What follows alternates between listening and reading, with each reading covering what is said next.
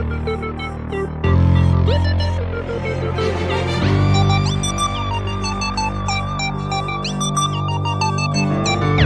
here we are. Pride Bracket Championship.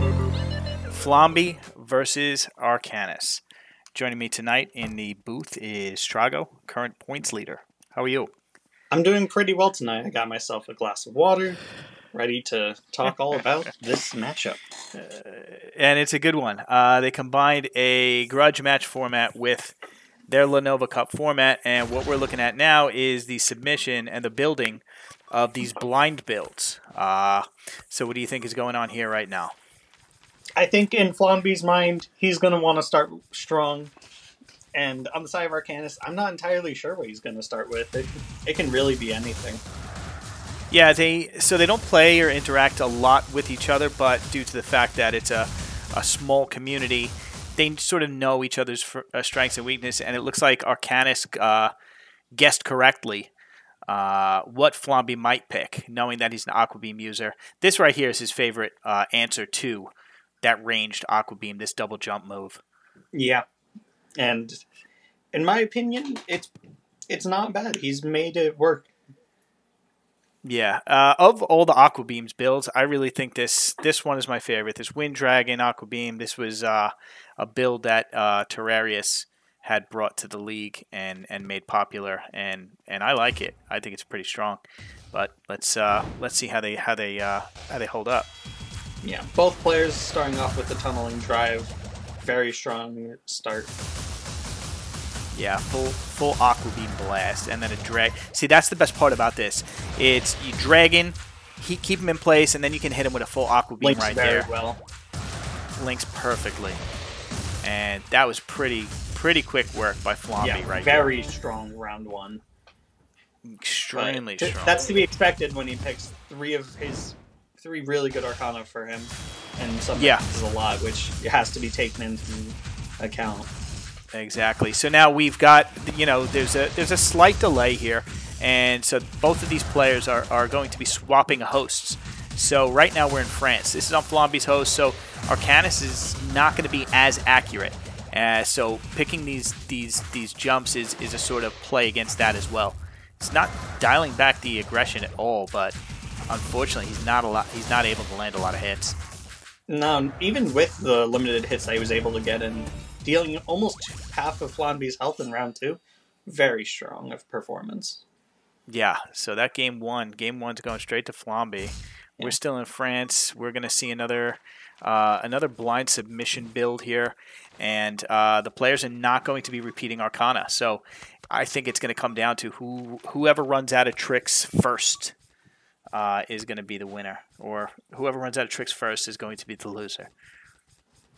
So, yeah, absolutely. Right, both these players aren't known for too much exploration on the Arcana fields, but they definitely have a limited bag. And homing flares and wind sentry, something pioneered by Polyder for his lag build. Yeah, very interesting. Yeah. These are the types of things that we see created by players that have that unfortunate ping disadvantage. And you know what? They make them work. This right here is a perfect build for that. Doesn't require a lot of accuracy, and let's see if he can make this work versus a pretty strong zoning build by Flanbie. Absolutely, especially with that bulwark pickup, very good into flares.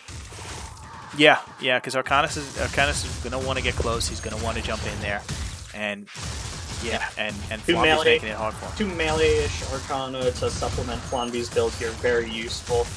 Almost able to get out that stun. Very good initiation. We see the Aqua Beam, but he already finished his build. Can't use it, but it's there in spirit for him. Yes. Taking place on this enhanced arena, it increases the likelihood of you getting a good pickup right away and being able to finish that build. Homing flares and the drill. The wind sentry. Yeah, so Arcanus' build is pretty strong. He's got Flanbie close, but it was definitely a close match there. Yeah, absolutely. Arcanus was really making sure never to get in that bulwark hitting, because if he did, that would be a complete reversal for Flanbie, able to probably kill him on the spot. Yeah, it doesn't. The wind sentry homing flares don't require too much technique.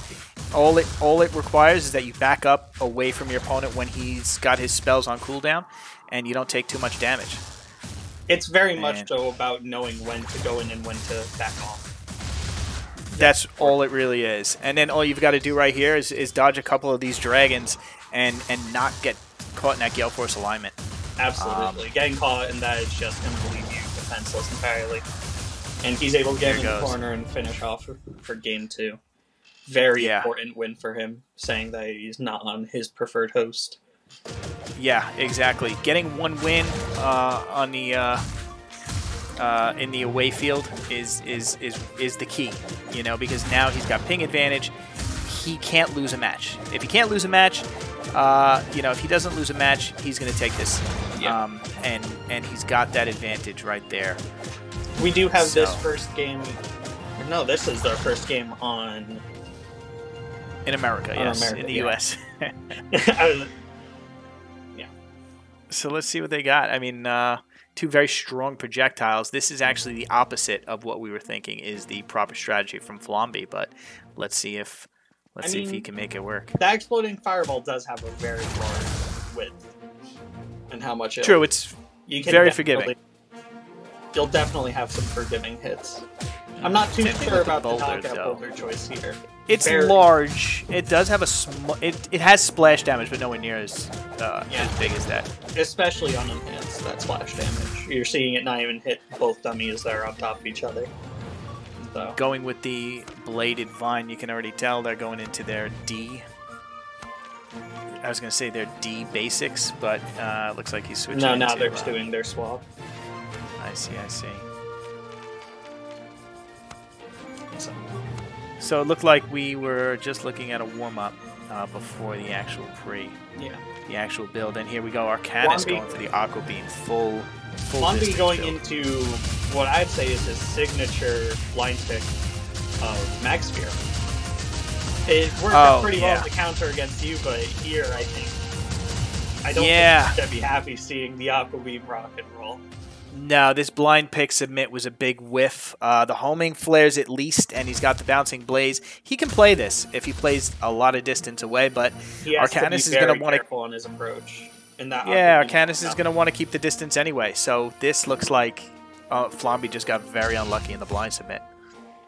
And when you go for these big potential plays in the blind submit, such as with Mag Sphere, with Evading Zephyr, and you get counter pick, and you don't get that counter pick, you're going to be in a It's a whiff. Yeah. Immediately getting that enhanced flame cross really going to help him keep that distance that he wants. Just extreme range. He's just got to play the patience game, and he's got this one wrapped up. Yeah. Nice hit right there in the corner with those blades. Getting a bit too much in base. We do see some good pickups here. Double buff Arcana on both sides. So we might get a usage out of it on either side. Lightning aspect, very good if he's able to get that final hit in once, but unable to get one approach. Even better, he's got the rock and roll, a little bit of that Aqua Beam, and we can already see what that Flanbie has to approach, and he's unable to get in his hits. Very difficult. Very difficult. We also have Seekers and Agents are not allowed in this match, so if we do see them on the field, players are not going to be picking them up regardless of how much they would help in the arena. Right there on that edge. I don't know if they caught that, but whoever gets that there is going to have a nice... it on the way back. Yeah. Very helpful here. And the trick is you don't want to let your opponent know how keen you are on the pickup. I mean, certain ones like an enhanced sentry, of course, yes, it's going to be a hot spot. You be getting that very good damage out from that blade. Having that follow-up into it. The second round, much more even, much closer. Second round. Absolutely. Arcanus finally taking his first pickup of Volt Pinball, something that is completely negated by Mag Sphere here. This Mag Sphere has a true use. Yeah, and we've got Arcanus on his back foot. He was taking control of the first round, but him taking too long to complete that build really has got him still wandering around, trying to get that poke damage, not really going in for a finish. Way too close, much closer than he would want it to be. Yeah, absolutely, especially since he has very good arena control with Aqua Beam and Rock and Roll. He's just able to keep that distance that he wants. He can try control mid, but he chose to give it up for much safer play. Finishing the build with Enhanced Dragon Dive, very good for the range. Able to get the game. That was close. That was very close. That could have easily gone Flanbie's round, to be honest with you. Absolutely. If he landed that Blazing Blitz in the middle of the round, would have been a much different set. Almost killed on its own. Very high damage output from it. Now we've got 2 for Arcanus and 1 for Flanbie. This is a best of 7, so first of 4 is going to take it. We also got about 30 points on the line. Arcanus is coming in here with 39 points, currently the tournament points leader. That could all change once we settle out the Lanova Cup, but adding to his lead will definitely bump him up in the overall spot. Not to mention the grudge points that are on the line, somewhere in that same neighborhood, about somewhere between 20 and 30 points, considering Flanbie was the challenger. That can put him easily in the top 3. With unfortunately fighting for 3 here, since first and second have definitely taken a big lead. Very large lead, but either way this goes, it's going to be a huge points difference at the end of this night. Yeah, the winner of this is going to walk away with a big bucket of points. So we've got the blind submit going on right now. Both players probably finishing up their submission. And they're getting verified, so just to make sure that there is no looping of an Arcana accidentally. Yeah, so I mean, it's a matter of, who's going to do what. We know that Flanbie's got a Scimitar build. We know that Arcanus has got a Turbine and Spark Array that he hasn't touched yet. And I mean, I like that strategy. Going in with your B and C's early on and then saving your strength for later on. If your opponent does the exact opposite, you should have an easier second half, which I feel like that second half, I think, is more important to have the momentum going into that second half. True, but it is possible for your opponent to just ride that momentum from game 1 all the way. Yeah, it all depends on whether or not you planned for that momentum, because if you start out if you start out behind and you planned on being ahead, that's going to be you're going to be in the wrong psychological state to compete, regardless of what resources you've got left. But if you plan on going stronger in the second half, at least you're prepared for that, coming out of that deficit. Absolutely. So, it looks like both players have gotten the thumbs up for their builds. So, let's see what they're going with. An air dash. Okay, that's new. New air already on the side of Arcanus. Mini drills. Mini drills are all right. Riptide. Riptide. Both players running wind. Both players running a dash that never sees play at all, randomly. Okay, I mean, there's so many other good ones, but I mean, maybe they've got something going on. The area denial wind sentry hasn't been seen yet on the side of Flanbie. Going to get a lot of usage out there. And then Dragon Surge, very much so a nuisance build that it wants here. Yeah, and not a bad response considering that the drills can't be canceled out by the wind sentry. So both players are going to be able to hit their standards and accomplish what they want to accomplish. It's just going to come down to neither player realizes that dragon was used too early and wasn't active at all. But yes, not going to make it. Yeah. Gotta remember that casting stuff too early can mess with its hitboxes. Yeah. And if being on the field, very strong. If you play it, knows it. Especially with that enhanced, more speed, 3 charge in total, very good. It's going to come down to either the uptime of these dragons or the consistency of this Inferno Beam. But we've got Flanbie with two very good pickups. That Water Prison. If he can land one of those, he might just be able to kill with just the Water Prison hit on its own, followed by everything else. Arcanus gonna have to play very safe. Yeah, and he's got a nice distance build. Very good bolt claymore to finish it up with the Fractal Flare. A lot of range while also having that Inferno Beam Drill Fan. We're having wide coverage. very nice. Yeah, this is a perfect distance build right here. And, I mean, the only thing Flanbie's got going for him are these dragons. And, you know, they're not as consistent. But, they have that ring power. He's just not they're good versus combos. They're good to bail you out. But other than that, you know, they can struggle. You saw that right there. Arcanus was able to take a lot of damage without taking virtually any heat. Yeah. Voltus pickup. Both players are There you going to want that. Very much so back to Messi for them. You immediately see Arcanus going in for some basics in this match. Aqua Beam scene picked up by Flanbie. And that's fair. Both players now seeing some of their signature Arcana.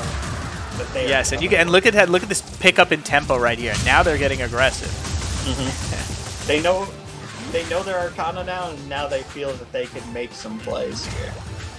We got an enhanced skill, of course. Having to struggle with host disadvantage, he has said many a time that Aqua Beam is unusable outside of France. The only disappointment in League play is that we can't get perfect matches. If we could all play on the couch, wow, this game would be exciting. It would be great to see some of these matchups from play for real. And then another close match here.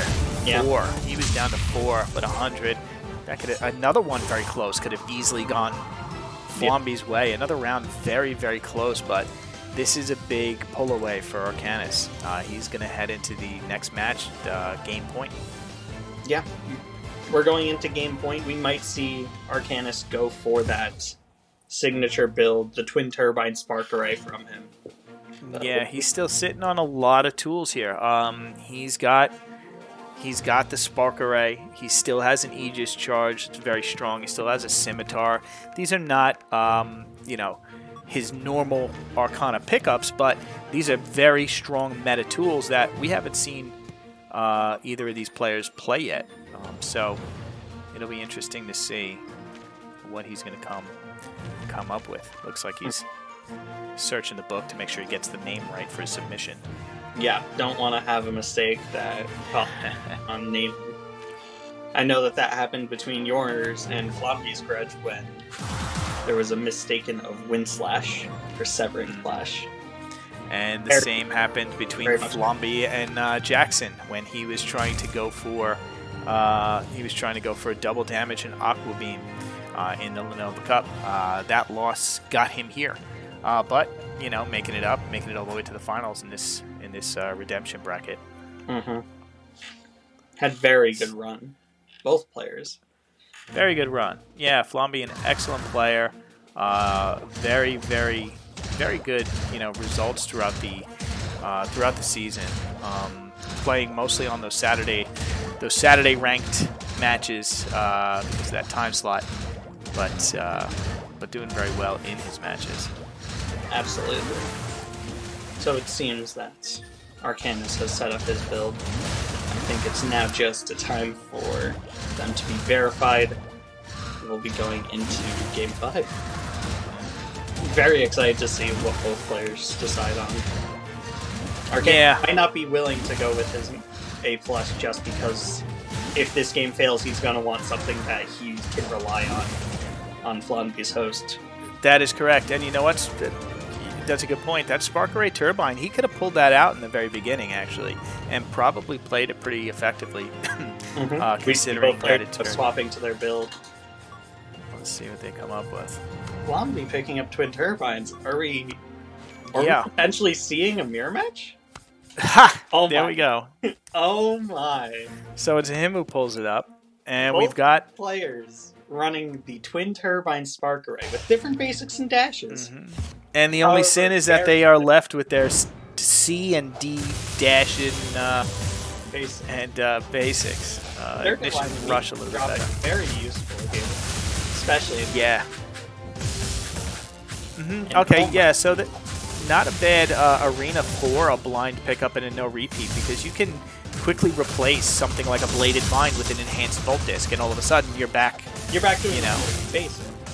Yeah, so pick up very nice here. Tracer Barrage into first dynamo again. very good build. We see 4 Lightning Arcana on the side of Flanbie, finishing that build very early, while Arcanus is still struggling to find a single spell. Thundering Chain, nice on pickup the ground. right there. Very good pickup. Miss pickup. And Flanbie taking him to school with his own build. What do you think of that? I think that Arcanus, no matter how the rest of this round goes and this match goes, he's gonna be a bit furious. Losing on your own build, very bad. Glacial Cross to start off with our first pickup for this round. Very good. The Aqua Vortex here, very strong, just completely denying the Spark Array from appearing at all.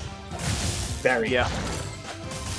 Dragon Circuit, enhanced, very scary here on the side of Arcanus. Cyclone Boomerang, the same, giving him more range, but Spark Array is going to be able to deal with that. Spark Array doing a great job, but look at that.